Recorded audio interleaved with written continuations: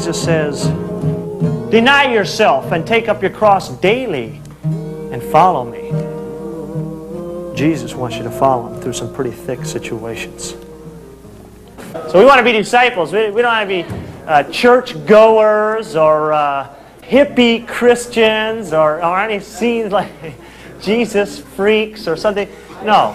We want to be disciples of the Most High God. Hallelujah. Thank you, Jesus. Hallelujah. Thank you, Lord.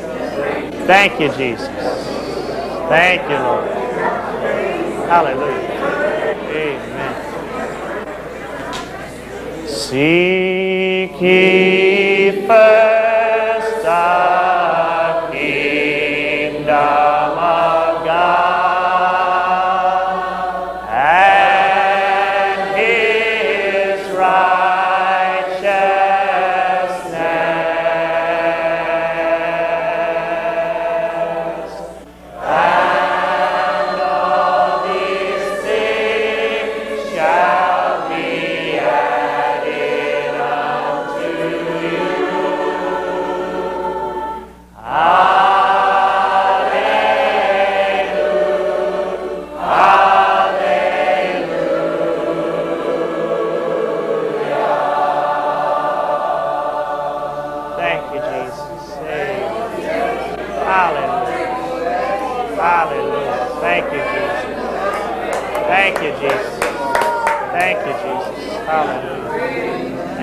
Would you like to hear Carl and Sarah do a few songs? Hallelujah.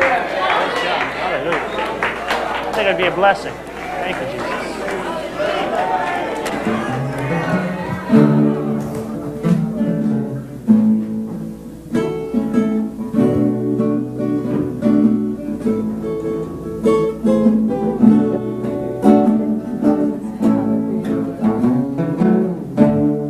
Blessed are ye poor.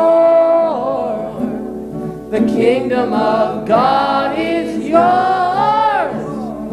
Blessed are ye that are hungry now, you shall be filled.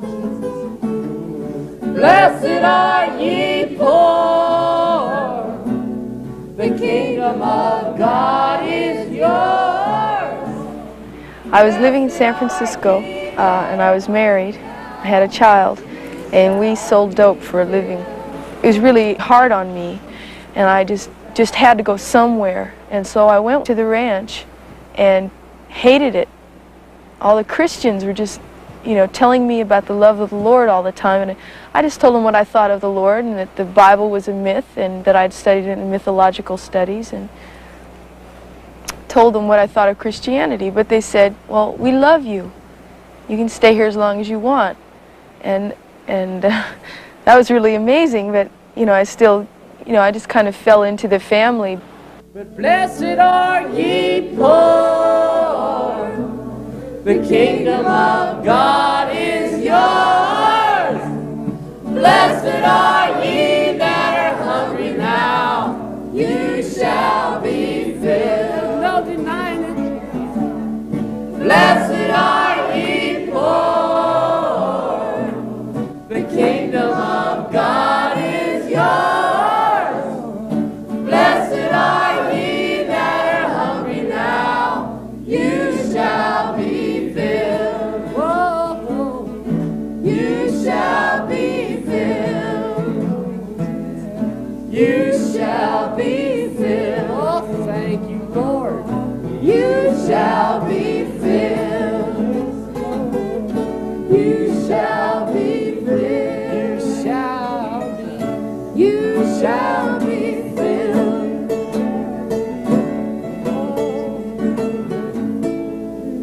Thank you. Hallelujah. The purpose of the Lighthouse Ranch, it's a place of spiritual growth for those of us that live here, primarily, building us up into men and women of God so that we might carry the gospel into all the world. And it's also a place of spiritual outreach where we reach out with the gospel of Jesus Christ. Jesus talked about, hereby will the world know that you're my disciples by the love you have one to another. And that's how we can live in this communal situation. 120 people living on 5 acres in 3 or 4 homes. It's ridiculous. No one would try it. It wouldn't work unless we had the Lord, because our personalities would clash and our interests would clash, our needs would clash, and we wouldn't be able to make it together. I just know it. I've been to other communes that weren't Christian, and they don't have the same kind of a feeling to them as this one does, the same kind of unity. We have what is called the Tri-City Advertiser, and it's an advertising shopper. We started that in August of 1971. We have a donut shop which started about 6 months later, and we make donuts and sell them door to door. We have what we call the Belt Ministry, and they make belts here on the ranch and wholesale them all over the country. And by this we support ourselves. Rejoice in the Lord always, and again I say rejoice. Rejoice in the Lord always, and again I say rejoice. Rejoice in the Lord always, and again I say rejoice. Rejoice, rejoice, and again I say rejoice. Rejoice, always, and again I say rejoice. Rejoice in the Lord always, and again I say rejoice. The day the Lord hath made.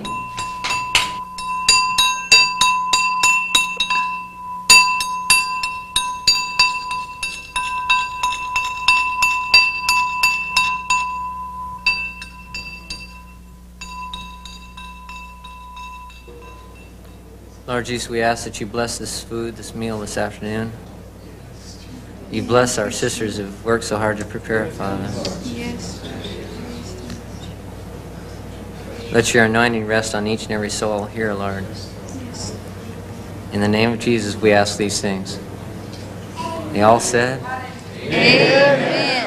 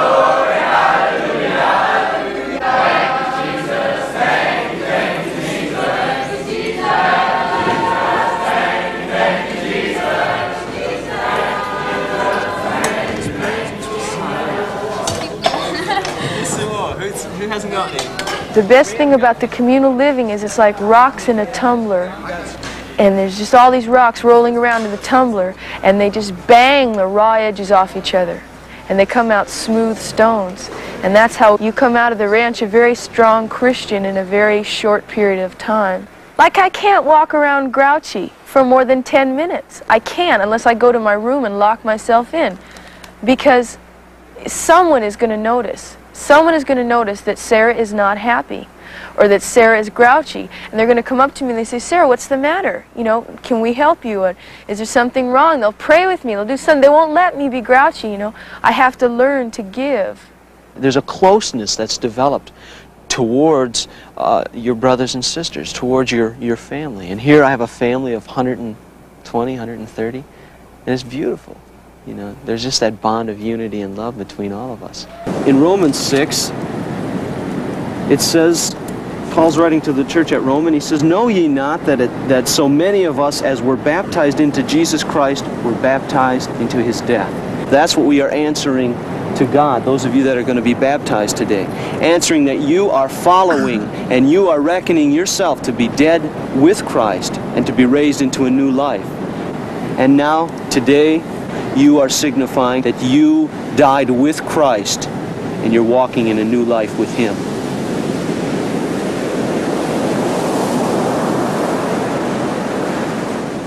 Is Jesus your Savior? Amen. Hallelujah. Thank you, Jesus. Because that's the testimony upon which you're going to be baptized. That Jesus Christ is your Lord and your Savior. And this is what it's going to be all about. This is what it's going to be all about. Praise the Lord. Thank you, Jesus.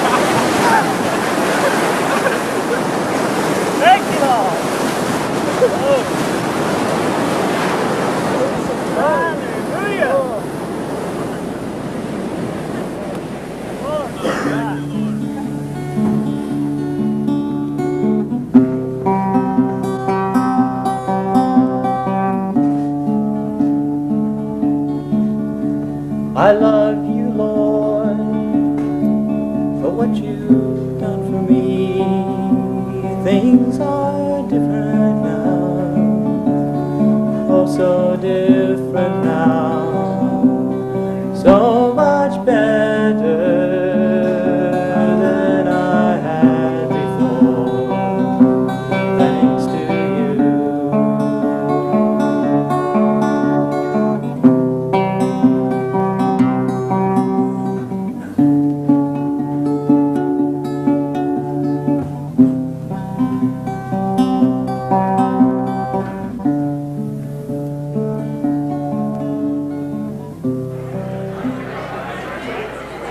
Hallelujah. Hallelujah. Thank you, Lord. Thank you, Jesus. Amen. Hallelujah. Thank you, Lord. I don't know how many of you have tried to be a halfway, middle of the road, standing on the fence type Christian. Has anyone tried that in here? Okay. How many of you has it worked? Has it worked for anybody? You try and come to Jesus Christ halfway, and you'll be the most miserable individual this world has ever seen. You come to Him wholeheartedly, and wow, the whole change comes in. Christ comes in and begins to direct their life in a brand new path. I gave Him my life, and He took it, you know, and He lives inside of me. And from that point on, my life changed, you know. I mean, completely. Everything was different, you know. It was a whole new life, a whole new life. I'm happy. It really was a physical thing. I mean, I felt it physically in that there was a change in my body, and I felt something going into me. I felt it. I knew it. Like it was like from the tips of my toes to the top of my head, I could feel it just tingling inside of me. And it was the presence of the Lord, and it came into me like it was poured into my heart, and I felt it start at the center of me and just go out. And it was very real. It wasn't just, okay, the Bible says I'm saved now and I know it. But I felt it also. I just saw everything, all my life was just for nothing. You know, I just saw all the things, all the trips I was into were just incomplete. And I realized it, and I saw it, and I just realized that Jesus loved me, and I just opened up my heart, and I said, I want you in my life. So if you're tired of trips that aren't making it for you, if you're tired of yourself and the crazy things that you're up to, and you think you maybe the reason you're here tonight is you're at the end of a long road and you're coming to a place of, man, I've been hanging on for a long time, man, just trying to do my trip. But you realize your life isn't sold out for Him. And you haven't made a complete turnaround, a complete other direction. Do it tonight. Do it tonight. The specific moment, I was in the chapel here at the ranch. It's a different building than it is now. And I was with two people, and one of them wasn't saved yet either. And one of them was saved, a brother named Timothy. And we were just praying, and it was late, and we were about to go to bed, and Timothy said, well, let's pray. And so we knelt down, or we sat down on the floor, and there were just three of us, and it was dark, and there was a fire going, and a candle, and it was just very beautiful.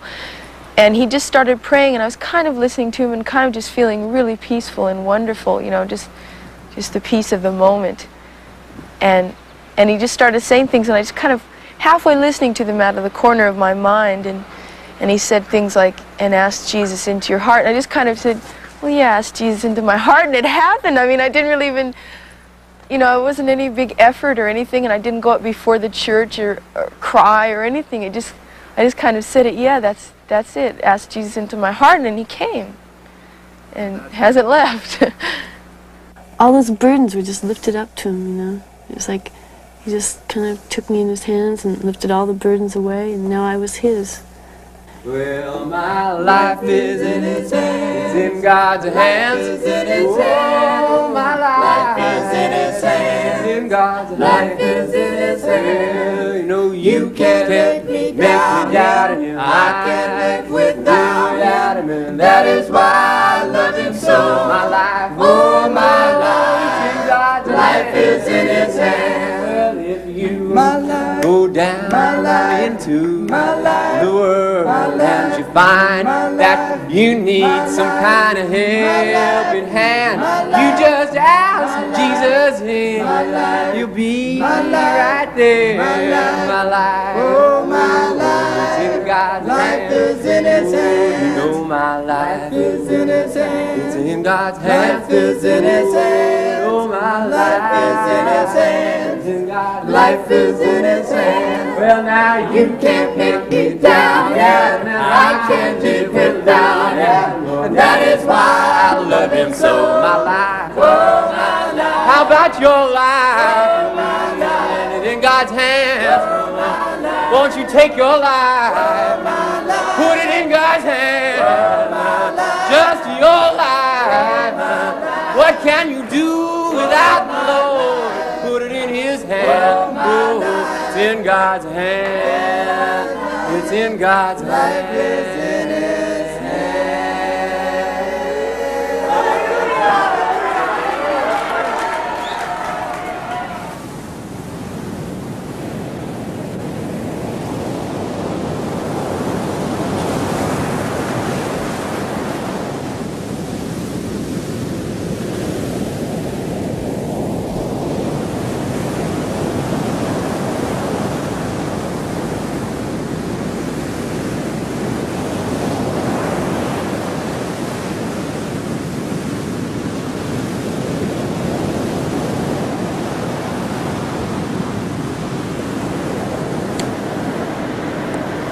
Thank you, Jesus, for being here with me, for loving me, Lord. I love you, Jesus. Let every word that comes out of my mouth be gentle, Lord, and loving. Give me the patience to counsel with those who are in need. Jesus, and let me just have my hand in yours all day, Lord. My eyes on you, my feet on your path. Jesus. Thank you, Jesus. Hallelujah. Oh, Jesus, thank you for prayer. Thank you for allowing us to speak to you. Thank you, Jesus. Amen, Lord Jesus.